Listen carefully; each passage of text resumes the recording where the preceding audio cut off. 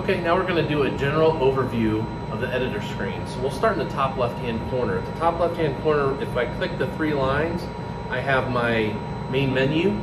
From here, I can create a new program. If I go to select program, I can do a new program. I can rename a program. I can delete a program.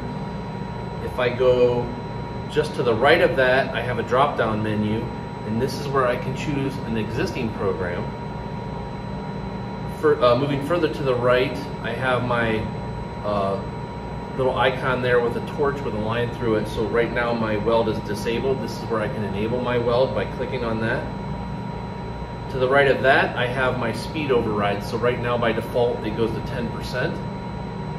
To the right of that we have auto. It's showing that the robot is in auto mode. It's always in auto mode. And then the next one to the right is showing that the robot is stopped right now. Basically the program is not running. And then the very top right hand corner, I have my icon where I can enable or disable the tablet to edit. So right now it's enabled, so I can do editing. If I click that, it's going to disable the tablet, and this is how I'm going to run my program. Just below that you see the alarm screen right there. I can reset the alarm from going from disabled to an enabled tablet.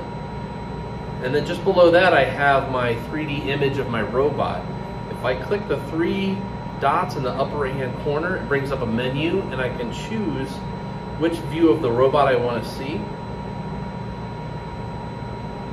The next line down, I have the icon enabled to show my points in my program. So you can see the points there, and they're all labeled out, and they correspond with the timeline points right below it.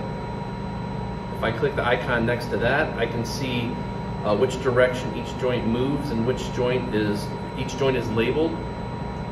To the right of that, I can choose to see where the position is of my tool center point in space. So right now that's joint. If I click on world, I can see the world coordinates and then user frame coordinates.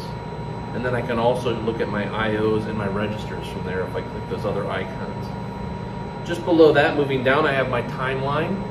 So you can see I have 6 points in my program right there. This would be where we would edit our program or drag and drop icons into our program timeline.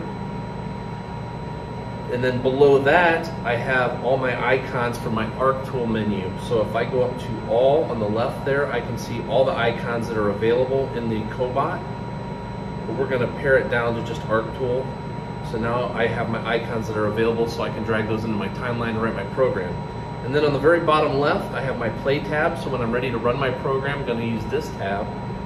And then to the right of that is my robot operation tab. So when I need to jog my robot, this is where I'm going to make all my jog movements, inch my wire, purge the gas, that type of stuff.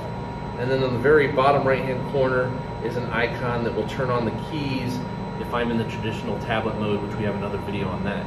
If you have any other questions, feel free to give us a call or check out our library of videos. Thanks.